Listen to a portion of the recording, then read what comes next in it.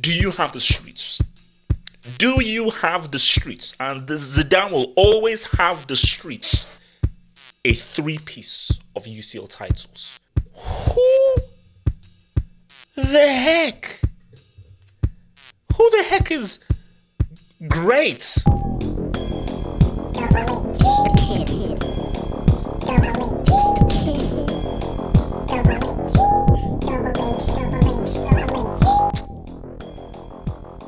No. This ain't what we're doing. This ain't what we're doing. We're not doing this, no. Nah. No. We're not doing this. It ain't happening, bruv. It ain't happening, bruv. Because what we're not going to do is disrespect. What we're not going to do is disrespect. We're not going to disrespect. Not disrespect, disrespect. You know, shout out your boy Spike Lee. We're not going to disrespect. Can I give you a World Cup? 2 goals from open play against Brazil. Can I give you a Euros? Can I give you a UCL, the greatest goal ever scored in a UCL final? Can I give you arguably one of the most talented and greatest football players of all time? Can I give you the greatest individual performance in football history in a single match? Because Zidane, coming out of retirement, single-handedly forced a Brazil team with a peak Kaká, a peak Dino, Cafu, and Ronaldo. He forced them into an identity crisis that they're still suffering from today. That's what Zidane did. And Italy knew that. That's why they got him sent off. Because we all know. We all know. Even Italians know.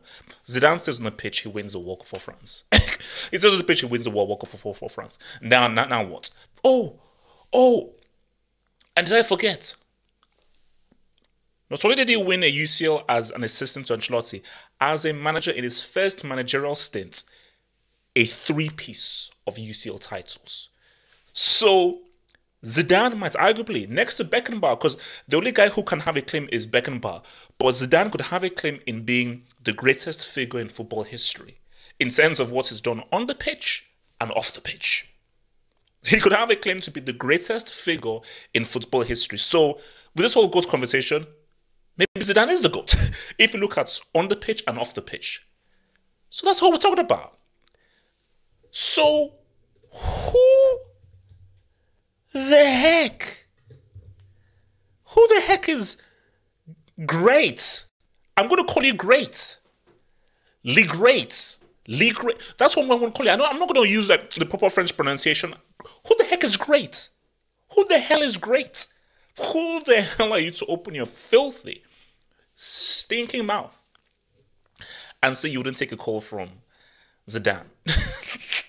Because does anybody know who the heck Graet is? Listen to me. Does anybody know who the heck a dude called Graet is?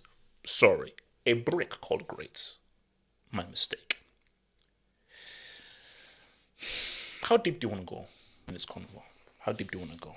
You know, I mean, because maybe this is left for Monday nights. Because remember, Monday nights is when we do our members' hangouts and where we're a little bit much more free to really say a lot of stuff that really can't be said on YouTube Live because we'll be shut down. So we can be a lot more free and a lot more uncensored there, you know. So, but for you guys, I'll just say this, you know. He is North African, essentially. He is Algerian, essentially. And if you watched the Benzema doc that was on Netflix during his exodus from the French national team, Benzema did allude to this. And I remember, you know, back in the day, studying French and everything, when Le Pen, I think it's generally Le Pen, was really prominent in French politics. Now his daughter has now taken over. Huge right-wing dude. And this was when it was sort of half and half, but I think there were probably more Caucasians than there were Africans in the team. So, and I remember Le Pen making the points of, man, why are there so many of these blacks and so forth in the French national team? But that is why this jersey is so significant, because what this win was, because what did that team, what was the makeup of this French team? Obviously, you had Stéphane Guivarc'h, you had Didier Deschamps, you had Laurent Blanc, you had Barthez. But it's a team that had Henry. It's a team that had Desailly, a guy who had already won 2 UCLs, one with Milan and one with Marseille. You had Zidane.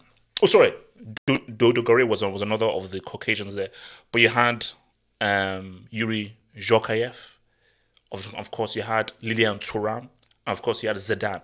So, and again, in that semi-final, who scored the 2 goals? Lilian Thuram.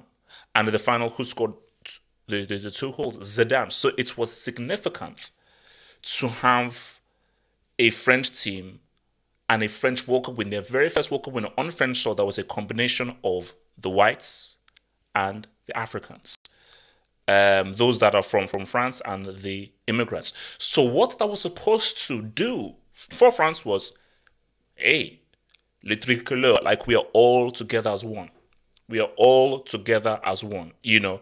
And that's because people thought that it was significant, because this would help to integrate and bring together the divides that were existing between the immigrants and, of course, the whites within France.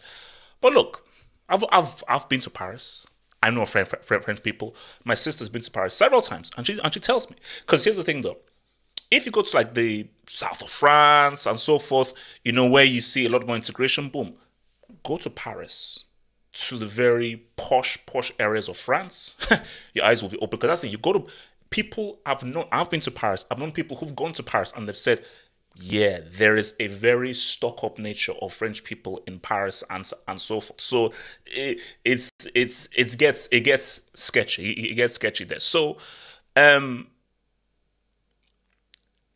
I mean, this is because my thinking is this: is this just down to the headbutt? But my thing though is that you can say, oh my gosh, you let your team down. This wasn't the same as Beck's in '98, where no, you really did let your team down. Without Zidane, you don't qualify for the World Cup. So let me get this straight. Let's just put this into perspective. Like, oh, you let your team down in the final.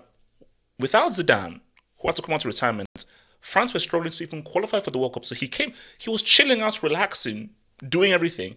He came out of retirement to help France qualify. He was struggling for qualification.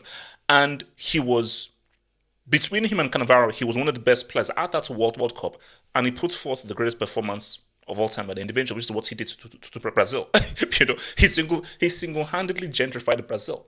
So you don't even qualify. Forget about getting to the final. You don't even qualify for the World Cup without Zidane. So it can't be that. It has to be people just feel aware about him. And I always, because since that incident, I was like, Zidane doesn't really do anything with the French team or doing links with France. And if, let's say you were born, in like '04 or like '03, and let's say you missed the '06 World Cup, you would think Zidane was Spanish. Anybody born in '02, '03 or so forth would think that Zidane was Spanish because of how, yeah. So let's say you're like 20, so let's say you're a teenager, let's say you're 17, 18 now, you know, you were born in, you're born in '02. So, and let's say you're maybe in your either your early 20s or in your teens or so forth. So let's say you're born in '02, '03, '04, '05, late teens, early 20s. You'd think Zidane was Spanish, based on just how him and France have just cut ties between one another. And again, looking at the World Cup, he was nowhere to be seen at that World Cup. And my thing is, no one is checking for Platini. No one is checking for what is Jules Fontaine. No one is checking for Stéphane Guivarc'h. Doesn't come close. France's greatest ever player is Zidane. And I'm on that Mbappe train because we know what Mbappe did in our final. We know what Mbappe has done in the World Cups. Mbappe and Zidane. Mbappe will never be Zidane. No matter what Mbappe does, there's nothing Mbappe can do that. And for me, I'll be real with you. Not many players in today's era is Zidane. They're quality players. Messi, amazing. Neymar, amazing. Cristiano's career is done amazing. I even shout your boy Mbappe. It's down different. Like, because basically, I always say you had to be there to see it. Like, you had to be there. Because if you saw what Zidane was, because I was talking to my brother about it over the Christmas break, and my brother was like, no, Zidane was, as a player, because he was such a genius. Do you know there is a film that just follows Zidane for an entire match? Because you're dealing with a scientist, a footballing scientist, a footballing savant. So whenever anyone comes to Zidane, I take it very personally. I take it very personally because I don't joke with Zidane.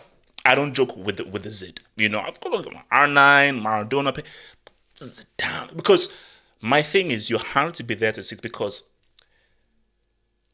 like, there's moments. That's what he did against Brazil in that '06 World Cup. I was like, okay, all right, I have witnessed greatness. okay, yeah, boom. That was a moment in which, okay, I have been converted. Okay, this, I'm seeing something that is now otherworldly here. What this guy has done against Brazil.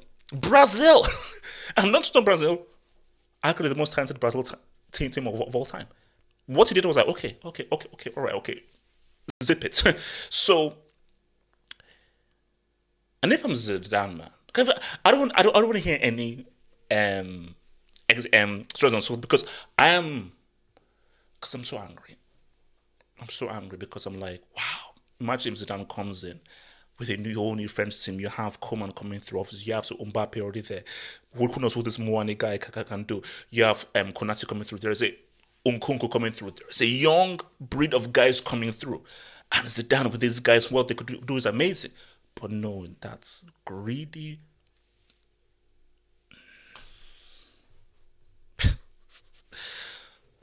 But if you're Zidane and you get disrespected like this, why are you going to go back to France? For what? For what? If I'm Zidane, I'm like, okay, screw you. Screw you. Screw you.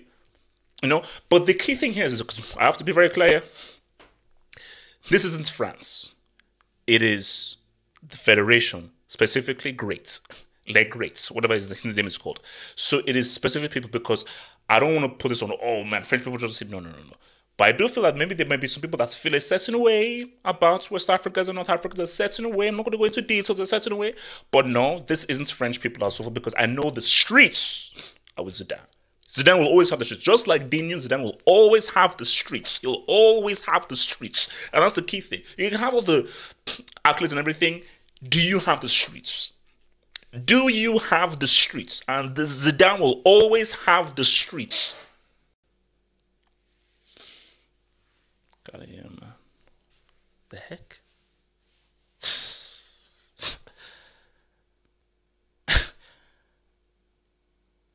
I mean, do you know who you're talking to? Wow. Sickening, man. Sickening.